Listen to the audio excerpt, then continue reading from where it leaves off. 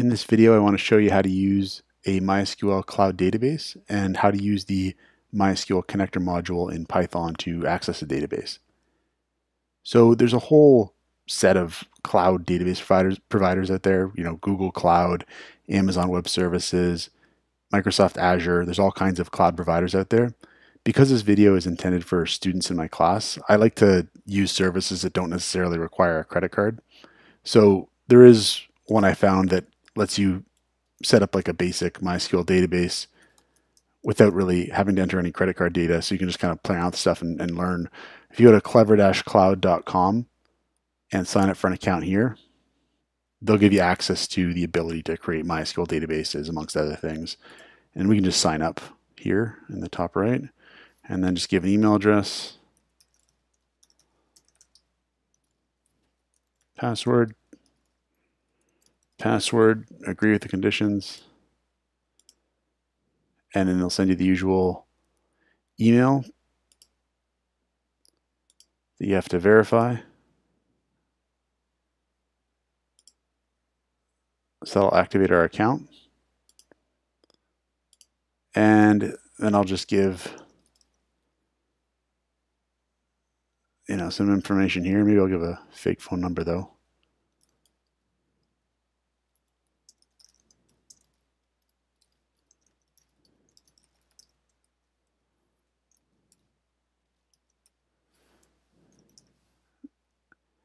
And just sign up for it, just save this.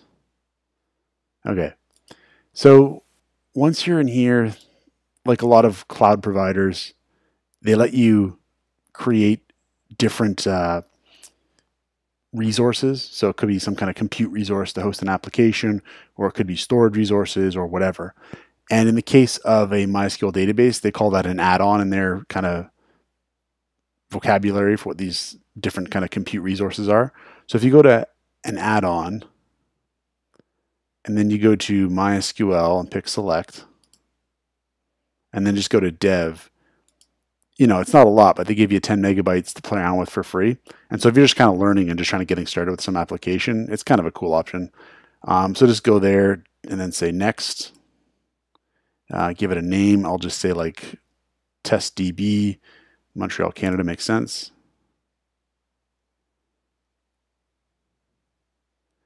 And then on their end, they're kind of creating this resource. They're creating a database.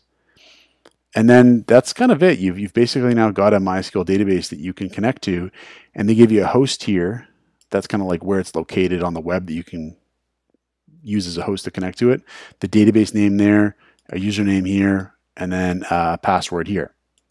And so what we can do is now use Python to connect to this database. So to do that, we're going to use the MySQL connector module. And I've already installed it, so I can't really show you that part. But basically, it's another one of those things where you can use pip to install it. And W3 Schools has some reasonable instructions on how to do that. So to get going with it, though, we're going to say import MySQL connector. I'm just going to save this file as like, I don't know, testdb.py. But just import the module, and then we just have to make a connection to the database. So the first thing we do is we say mydb is equal to mysql.connector.connect. So this is going to return an object that essentially represents the connection and allows you to do stuff like execute SQL operations to do things like retrieve entries or delete things or whatever.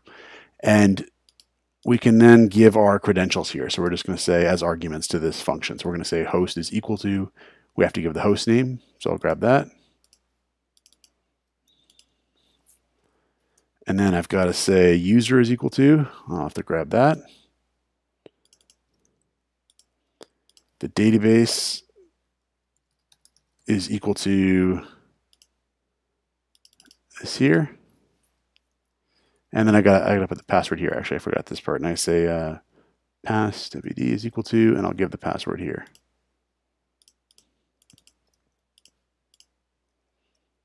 Okay. And then I'm going to say print mydb, and this will just output something like, hey, I'm a connection to a MySQL database or something like that. It'll be some kind of object. Okay, so I'll say Python 3 testdb.py. Try to run this. Invalid syntax. Oh, I probably forgot a comma. All right, run again. And you see you've got some object here that is a connection to a database. And then from here, what we can do is we can do things like run queries or that'll retrieve information or delete information or create tables that are going to store the information and so forth. And one of the things with really any kind of database is you want to have some kind of administration tool that'll let you see what's going on inside the database. And for MySQL databases, the common tool is phpMyAdmin. So if you go to here, they actually give you access to phpMyAdmin. So you can just click on this and it'll load up in this page here phpMyAdmin, which is a tool for administering a database. So, and it's a little slow, but it does work. So if you click on this here, that's our database name there. Like this here is our database name. So if you click on that there, it'll bring up any tables that exist. And what you can actually do is in this tool, in this phpMyAdmin tool, you can actually create your tables in here and just say like create a table and give it a name and say go and start putting entries into it and so forth. But what we'll do is we'll actually make a table in the Python program we're writing here. So we'll just make our first SQL operation here. And the way that this module here works is once you've got this object here that represents your connection, to perform certain operations, you have to get a cursor, they call it. So you just say, you can say like my cursor or whatever you want to call it is equal to mydb.cursor. And then this is going to be the object. It's going to return the object that's actually going to let you execute the commands. So then we can say things like this. I can say like my cursor.execute, and I can say create table customers. And I can operate, and I can run this command here, and I can just say, okay, run this again here. Oh, so I got an error here. A table must have at least one column. Oh, so I didn't really, yeah, that doesn't make sense. So I just said create table customers, but I forgot to put in the part where I say what the columns of the table are going to be. I just said like create table customers. So I'm going to say create table customers, and I'm going to say name varchar. I'll just say 255 address varchar 255.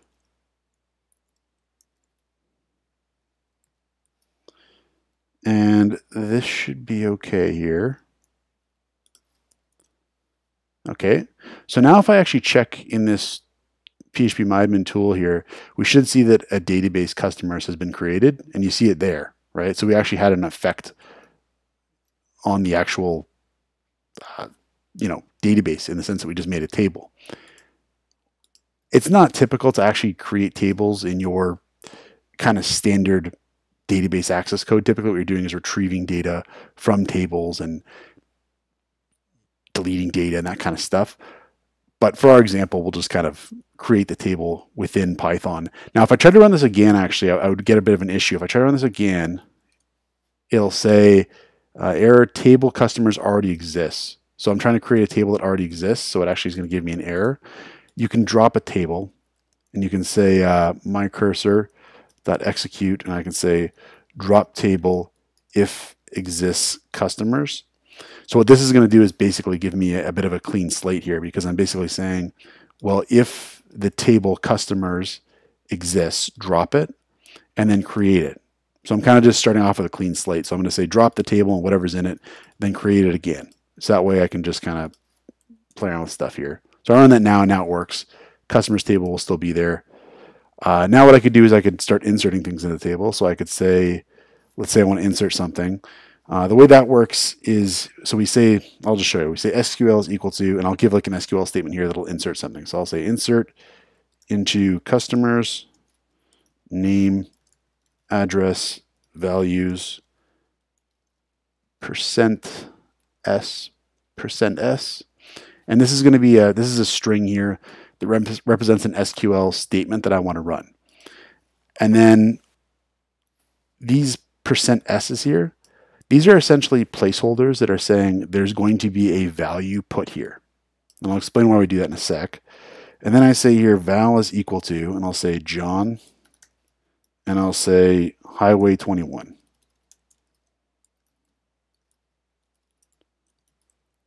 Okay, and these are going to be my values that are actually going to go in here. So I'm going to be inserting a entry into the customers table where the name is going to be John, the address is going to be Highway 21, and then I'm going to say mycursor.execute, and I'm going to say SQL val, then I'm going to say mydb commit.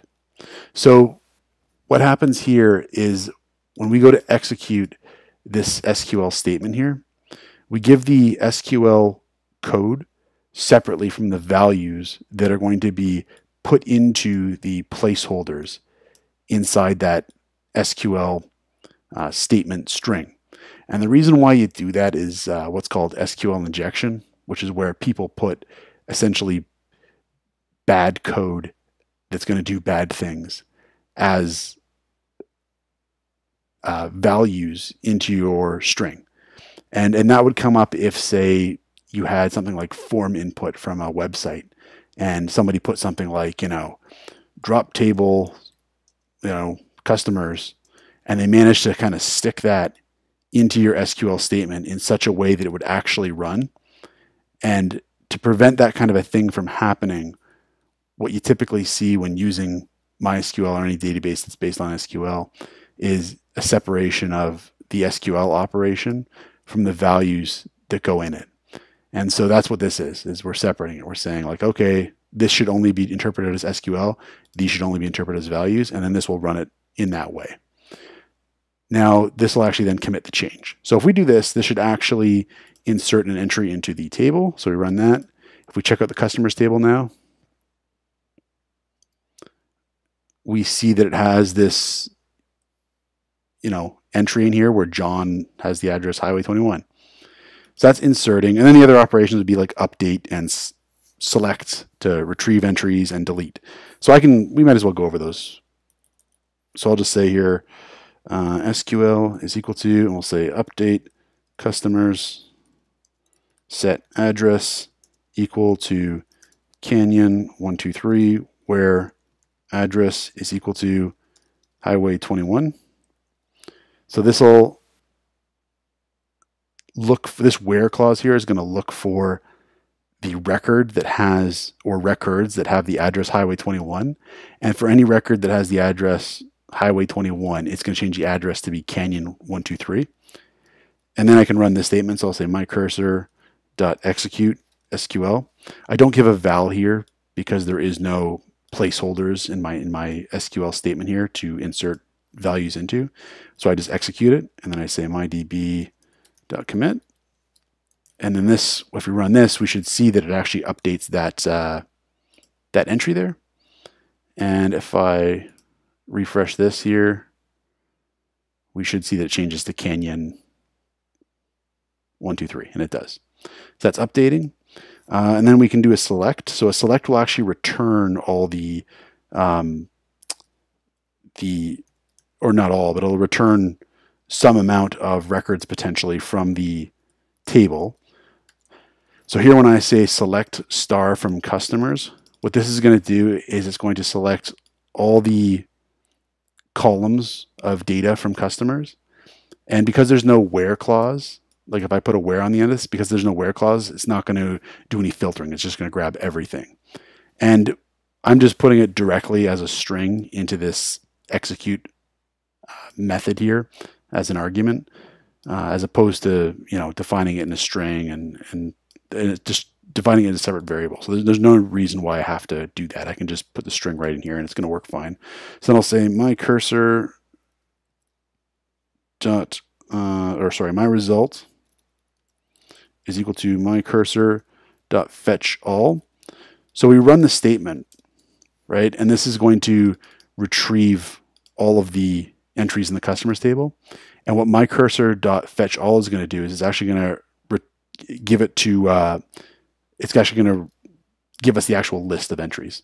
And then we're going to have my result reference that list. And then I can just loop through that list and just output the entry. So I'll just say for x in my results, and I'll say print x. And so if I run this now, I get, John and Canyon 123. And then the last thing to do is just delete something. So we'll just delete one of these entries and we'll just say, or the one entry. So we'll just say SQL is equal to delete from customers where name is equal to John. And then I'll say my cursor dot execute SQL and my db.commit.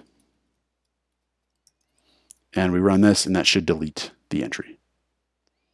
And if we check out this table now, we should see name and address are there. So the columns still exist, but there's no entries in there.